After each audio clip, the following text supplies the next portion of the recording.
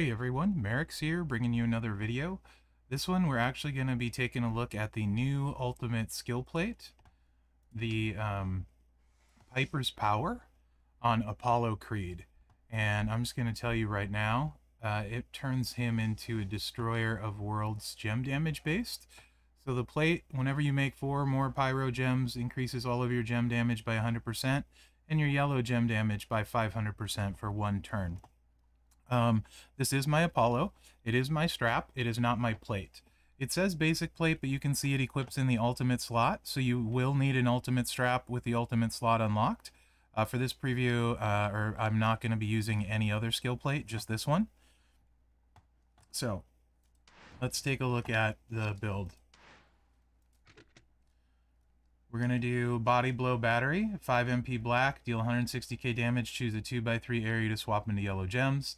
Fancy Footwork Flurry, 178k damage, choose 6x1 area to make into pyros.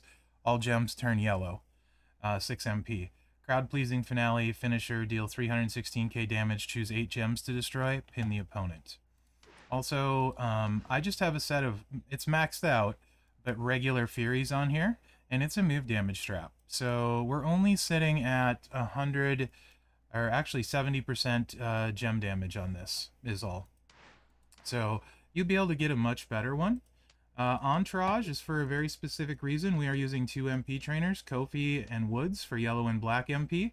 Both of these two start loaded in feud. This is a feud-ready build. Strowman for 25% yellow, and Hall of Fame Taker flat for 12k yellow damage.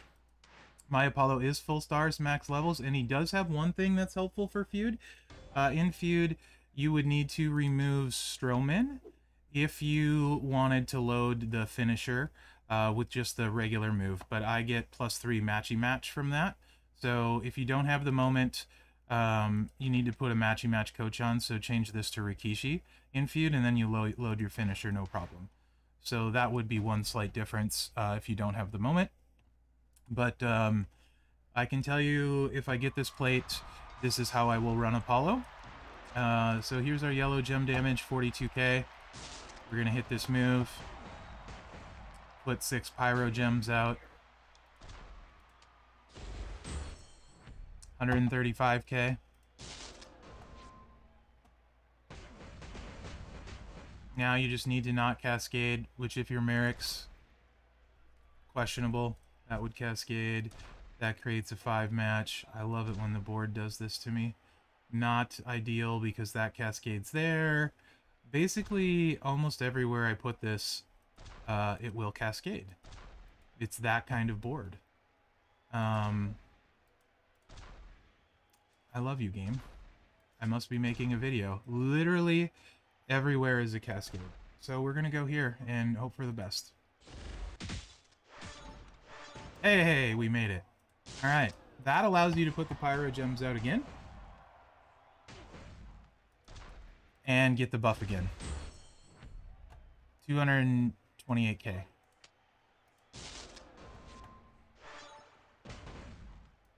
Boom, boom, boom, boom, boom, boom.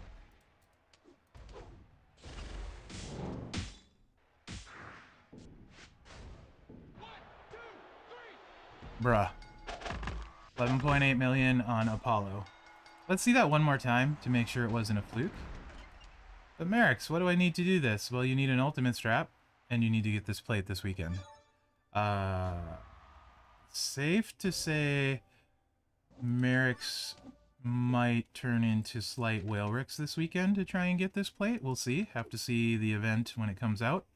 Let's just say you don't have Strowman, or you don't have the moment, right?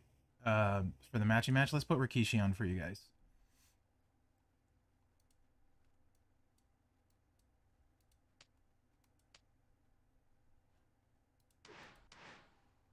And because Apollo's animations are so sweet, and I want to,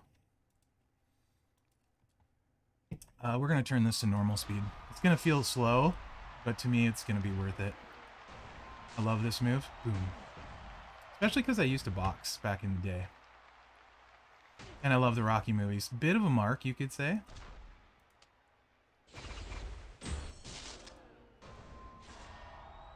Obviously, because it's gem damage based, this will scale incredibly well into 6-star silver.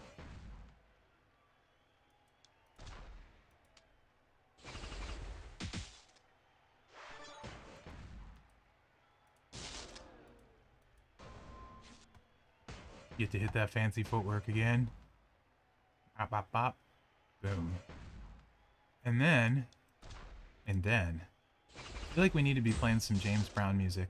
We get to hit him with the crowd-pleasing finale. Does it get any better than this wind-up punch? Ugh. For me, not really.